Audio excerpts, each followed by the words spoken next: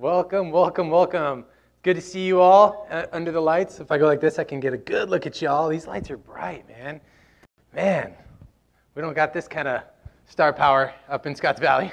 But in case you don't know, my name's Chad. My wife Jillian and I and our two kids, Noah and Ava, are the location pastors at our Scotts Valley location. Just a few minutes up the road, and get the opportunity right now to make the trip. Come down here, teach the gospel, drive back up, teach it there, drive back down, teach it here. So keep me in prayer on that, you know? Keep my road rage under control. Traffic and me are not friends. We're not symbiotic. And I drive a large truck, so sometimes the traffic I get a little steery. So just keep me in prayer that I can have the right heart and the right attitude when I come in to teach about second chances, right? But last week, Chris did an amazing job kicking off second chances. My father-in-law said, and I quote, "I've been to a lot of church and I've never heard a story start with the bathroom and a nest." And I said, you know what, Rob, you're right. I've never heard that either, and I've been to a lot of church myself. And so we got a little window into Chris Matley, a little TMI in my opinion, so I thought I'd refresh our memory on that.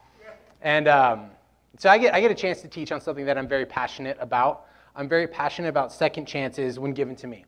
I'm not very passionate about giving them to I'm kidding. But I'm very, very passionate about the second chance that Jesus gives us.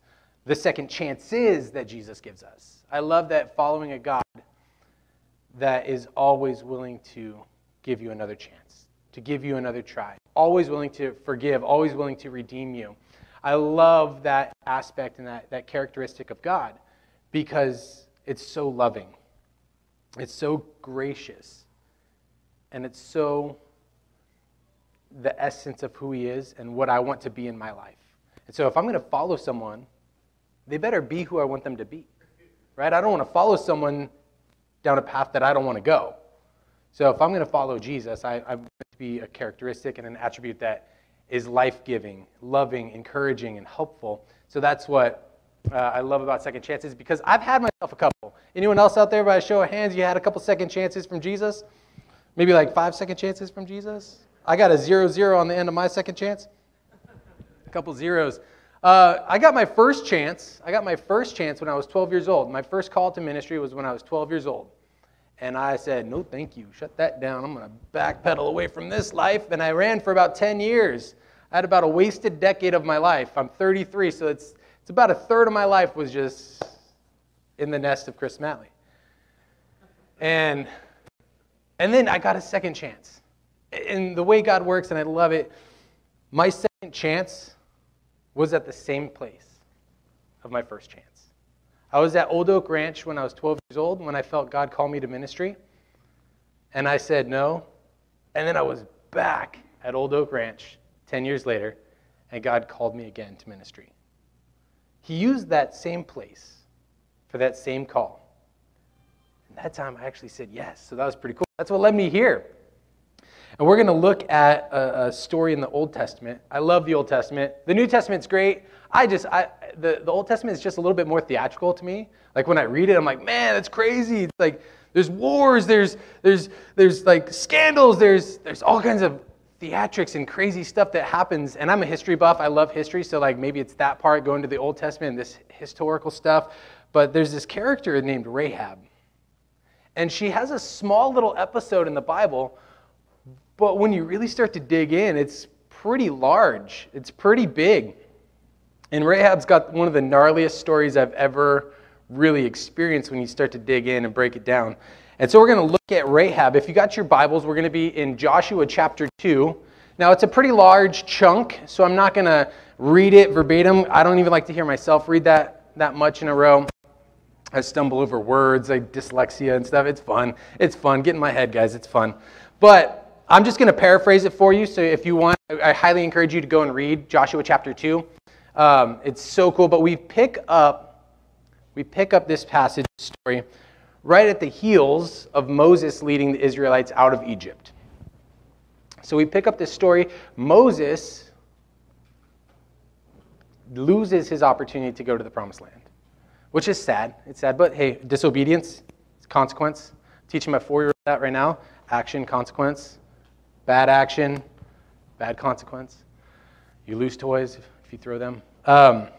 So Moses, he disobeyed what God asked him to do, and so he lost out on the promised land. He led to the promised land, but then he had to pass the baton to Joshua, and Joshua led into the promised land. Now, a quick little side note on this is that the work didn't stop when they got to the promised land.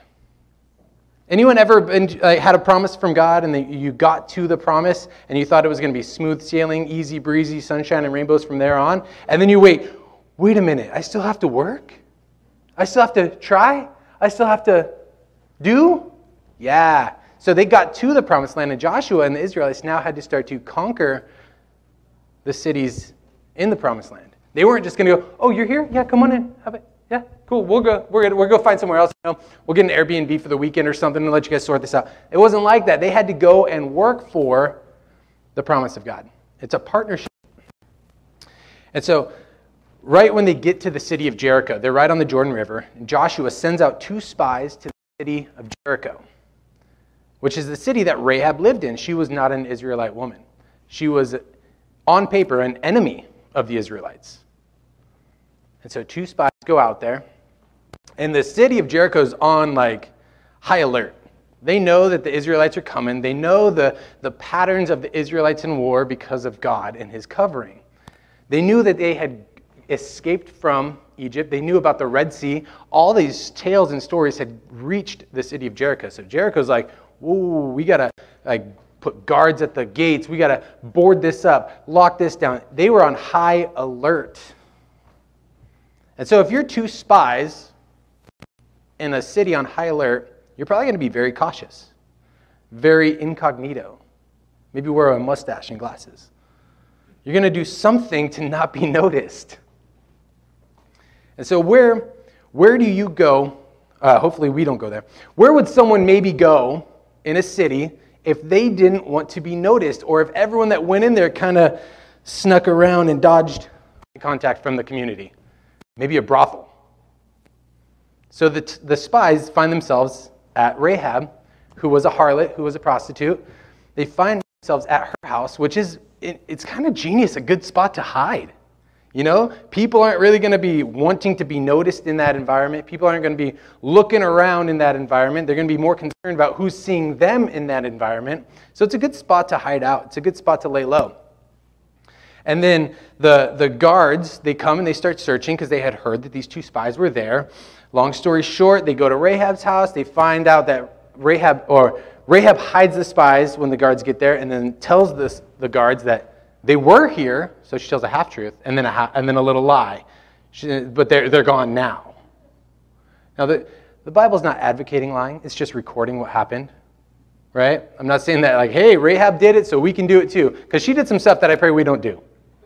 Right? I mean, if you're tracking the story, I pray that we aren't doing that too. So she lies to the guards and sends them away. And then she has this dialogue with the spies, and the spies are telling her, thank you so much, and she basically just brokers this deal. I know, she has a bold declaration of faith in who God is. I know what God's done for your army. I know what God's doing for your country. I want to be on your side. And so they broker this deal where she is going to hang this red cord out of her window when they attack the city, and then everyone of the Israelites that see that red cord will know that that's a safe zone. You do not attack the people in that house. They helped us, so we're going to help them. And she sends the spies on their way. They escape to get back to Joshua, and they plan an attack. Now, I'm going to give you a little window into this. Keep reading after Rahab, because the attack on Jericho is weird. If you were ever in the military, or you have friends in the military, you would say that is the worst attack plan I've ever read. But it works, because that's what God does. But keep reading. The story of Jericho is rad. But Rahab has this moment where she declares who God is. She acknowledges the sovereignty of God. And then she makes a choice to be on the side of God. She made that choice in that moment. You see, that is the path to that second chance that we're talking about.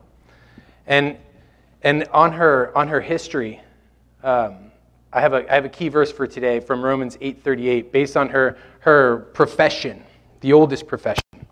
Based on that and her second chances, I am convinced that nothing can ever separate us from God's love. I am convinced that nothing can ever separate us from God's love. I read this story and I'm convinced that nothing Rahab did prevented her from being loved by God. I am convinced that nothing you have done, nothing you will do, could stop God from loving you. I've tried. I'm sure each of us have a moment where we've tested the limits, where we've gone to the boundary and we stood at the edge and we said, will you still love me, God? Maybe not with our words, but with our actions, with our hearts. Rahab was living on that edge. God showed her love. We got any golfers in the house? Anyone that plays a little golf? Yeah, there's some there. Oh, we're getting it. Yes. Anyone familiar with the term mulligan? I'm going to take a mulligan. That's what I'm calling today's talk. I don't know. I was wrestling with it because I'm like, it's Santa Cruz, surf culture, skate culture. I'm a golfer. Got to be me. I'm going to take a mulligan. That's what we're calling today. Rahab took a mulligan. See, I was watching a show called The Big Break. It's an older show that is, like a reality competition show, kind of like Survivor or something, but it's for golf. And so these amateur golfers, they go into this competition where they get, they can win challenges and win prizes, but the big break is that they get an opportunity to play in a PGA Tour event. So they get this chance to be a pro for a day or a weekend if they play well. And so I'm watching this show because I recently started golfing again. I golfed all through high school. I've played thousands of rounds of golf, more than I could ever imagine. I worked at a golf course, so it was all free, which was awesome. It's easy to get out for 18 when it's free and you get a cart. So I've played plenty of golf, and I started golfing again recently. And so I'm obsessed with it. I'm engaged in golf. And so I'm watching the show, and my wife doesn't play golf, doesn't get golf. She thinks it's a nice walk spoiled. And so she asked me, what is this? What are you watching? So I start telling her, and each player got this little medallion called Mulligan medallion. And she's like, what's a mulligan? So since I'm here and in honor of Chris Matley, I decided to get the definition from Wikipedia.com. The definition of a mulligan is a second chance to perform an action, usually after the first chance went wrong through bad luck or a blunder. Its best known meaning is in golf, whereby a player is informally, that's big, informally, allowed to replay a stroke, even though this is against the formal rules of golf. Mulligan, it's a free shot. You get another chance, and it doesn't penalize you. We get a mulligan with God. We get a mulligan with Jesus because he already paid the penalty. You see, we don't get penalized for that stroke. So when you make a blunder, when you shank it out of bounds, you get a mulligan. That's what I'm talking about. We get mulligans. But here's what I told Jill when I was explaining to her the mulligan. You still need to make a good shot after. It's not a free hole-in-one. You see, my first shot might have been wrong and in the hazard. Just because I get a second chance doesn't guarantee me a perfect shot. Doesn't guarantee me a great shot. It guarantees me another opportunity. It guarantees me a chance. You see, when I accepted that call from God almost 10 years ago now, for the second time, when I got my second chance, I had to still work for it. I had to still read my Bible. I had to still pray. I had to still do things in my life, remove people from my life. I had to make changes and choices. It didn't just fall into place. See, that's the misunderstood thing about a mulligan. Is just because it's a penalty-free shot doesn't mean it's a perfect free shot. Rahab still had to make a choice when she went to live with the Israelites. She wasn't going to live with the Israelites because she was looking for a new market for her business or a new clientele list. She was looking for a new life. She was looking to, oh, I clicked the wrong button. I hate computers sometimes. Sorry. So if you're taking notes, here's our first point from Rahab's story. That we don't want to carry old ways into new chances. Don't carry old ways into new chances. The mulligan she still had to make an effort. She still had to take another shot. She didn't carry her old ways into her new chance. Are you looking for a freebie, or are you looking to grow and get better? Because growth and getting better takes work. Are we willing to put in the work? Are we? If you carry your old ways into your new chance, I'm going to let you in on a secret because I can tell the future. It's not going to go well. If you keep doing the same thing expecting a different result, it's not going to end well for you. I know it's crazy. You didn't know that I could tell the future. You didn't know that. I used to tell my youth students all the time, show me your friends and I'll show you your future. Show me your habits and you can figure out where you're going. Don't carry old ways. See, Acts 3:19 says, now repent of your sins and turn to God, so that your sins may be wiped away. That word repentance literally means to turn away from, change course, to alter where you were going. Rahab repented and turned from her lifestyle to a new life, a new place, a new destiny. She took that opportunity, that second chance, and she changed her path. I pray that we are given a second chance, and I pray that we repent from what ruined our first chance, from whatever blunder we made, whatever mistake we had. Have you ever been identified by your sin or your failure? I have. I've been called a liar. I've been called a cheat. I've been called an addict. I've been called lots of things that are based on my actions, my behavior. Anyone else struggle from that, where you did something, or you had a failure, a sin problem, and then people would just label you that? No? Okay, I see some heads nodding. Sorry, the lights are bright. Sometimes I like the lights being too bright to where I can't see people, because I'm like, I don't want to make eye contact when someone's like, when it's, talking about sin. But Rahab dealt with this. Rahab dealt with being identified by her sin. Anyone familiar with the red light district? That term? Red light district? Yeah, some people. You've heard it. It's a term that's kind of culturally known. Well, before there was electricity in Rahab's days, it was a red cord district. Rahab's red cord equaled the red light district. You see, she was known in town if her house was open for business, it was displayed by this red cord at her front door that said, hey, come on in, we're open. So the community knew what Rahab was up to just by what was labeled out in front of her door.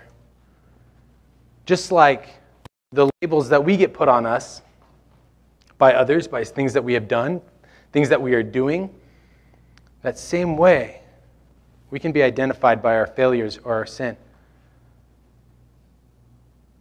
You see, the whole town knew who Rahab was. The whole town knew when and what she was up to. She was identified by that. And here's one thing I love about Jesus, is that enter the grace of God, and Rahab's red cord equals redemption. You see, I've never really questioned or put together the fact that she just had this red cord in her house. I thought, oh, well, I guess it's just kind of normal in that area. No, for her business it was normal. And the spies used that red cord to climb out of her house to get back to Joshua to tell him what they had found in Jericho. And then used that red cord to symbolize that she would remain safe. See, God takes what the world will look at you as. He will take your failure. He will take your sin. He will take your misconstrued identity and redeem it. See, that red cord probably was like a scarlet letter for her to wear around. Probably didn't bring her a lot of confidence or encouragement or comfort or peace in her life. But after, I'm sure it meant the world to her. Because it was a symbol of God's grace. It was a symbol of God's love, and it was a symbol of his redemption for her to get a second chance.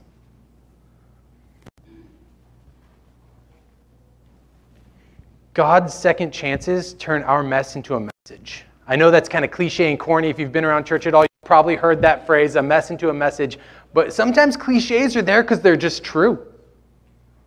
They're just true. I'm a living proof that my mess became a message because of Jesus. Without Jesus, it's literally just this mess. With Jesus, it's a message of his grace. See, that red cord went from being a mess in her life to a message of God's grace. God wants to redeem the false identities in your life. God wants to call you by your true name, loved child of God.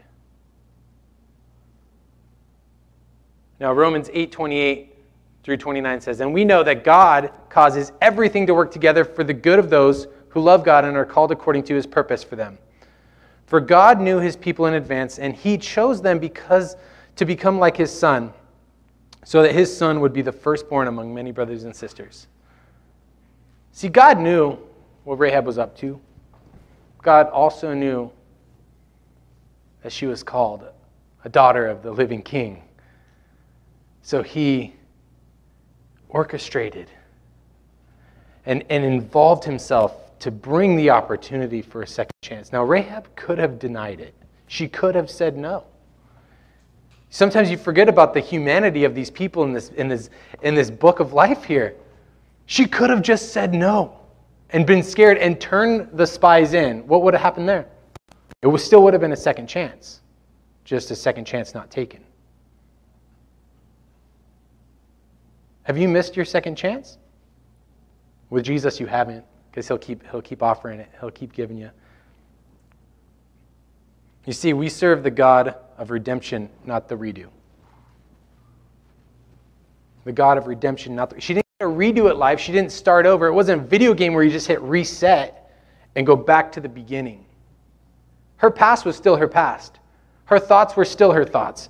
Her behaviors and habits and tendencies were still there. She had to forge a new path with God. She had to grow and work. It was a redemption, not a redo. But what did she do with her mulligan? What did she do? Yeah, sure, she helped the Israelites. That's cool. After the story of Rahab and Jericho, there's not much that's said about her. The rest of her life is kind of a mystery. But here's one thing that leads me to this conclusion that she played her mulligan well. Her legacy.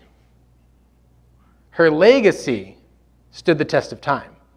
You see, she went from a prostitute to a princess. She married a prince. And then that prince and her had babies. One was Boaz, who had Obed, who had Jesse, who had King David. And Jesus was in the line of David. Jesus was in the lineage and the line of Rahab. I would say she used her mulligan pretty well.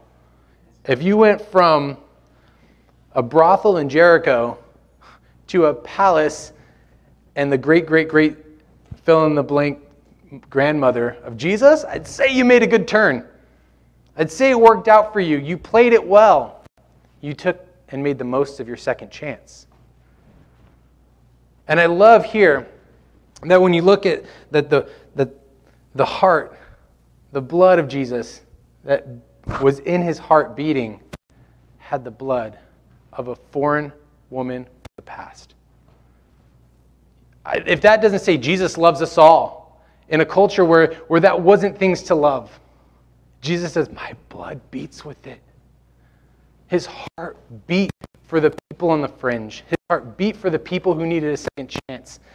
And it beats today for people to come closer to him. His DNA, his innate being is for everyone, foreign, male, female alike. Anyone and everyone is welcome at the feet of Jesus. And he died and stretched out his arms for anyone. You have this second chance. So I want to leave us with this thought. What will you do with yours? Do you have a legacy that points to Jesus? Will you allow him to redeem the sin in your life? Will you allow him to take what the enemy meant to destroy you to be your weapon to expand the kingdom? See, I'm reminded of the story of David and Goliath. David, a young boy, used a sling to kill a giant. Well, almost. He used the sling to knock the giant out and used the giant's own sword to kill him. And then years later, on the run from Saul, went to the temple, and Elimelech said, the only weapon we have in the temple is the sword of Goliath, whom you killed some years ago. And David said, I'll take that one. There's no sword like it. See, the sword that was intended to destroy David, the sword that was intended to end and kill David, was the sword David carried the rest of his life to do the work of the Lord. The enemy will try to use your past to harm you, but the Lord will redeem your past to bless people. If we could have the band come up and bow our heads, I want to pray over us. Jesus, thank you so much. Thank you so much that you're the God of second chances. You're the God of life who gently nudges and taps our heart that says, yeah, you tell us like it is. You say, yeah, you messed up. But yeah, I got a plan for that. Yeah, I can help you through that. I'm going to love you through that. Thank you for that, Jesus. And I want to give an opportunity right now. If there's anyone here that has never accepted the free, redeeming second chance of Jesus, who died on the cross to save you from your sin, if you've never said yes to Jesus, I want to give you an opportunity right now to say yes to Jesus and accept that second chance and play a mulligan in your life. I'll give you a minute. Lord, I also want to pray for anyone who's sitting here saying, hey, I need to tee up another one. I need a mulligan in my life. I'm a follower of Jesus. I've just gotten off track. I'm not where I want to be. I'm not in step with the Holy Spirit. I want to pray with you right now that is just an ask away from Jesus. Just ask him, Jesus, can I have a second chance? Can I get another opportunity to follow you better? I can tell you right now the answer is yes. Lord, I want to lift up our hearts and our community as we get ready to go and be the light, Lord. That we get a chance to go out and point people to you. To help people find and follow you, Jesus. And as the band starts to play, we're going to respond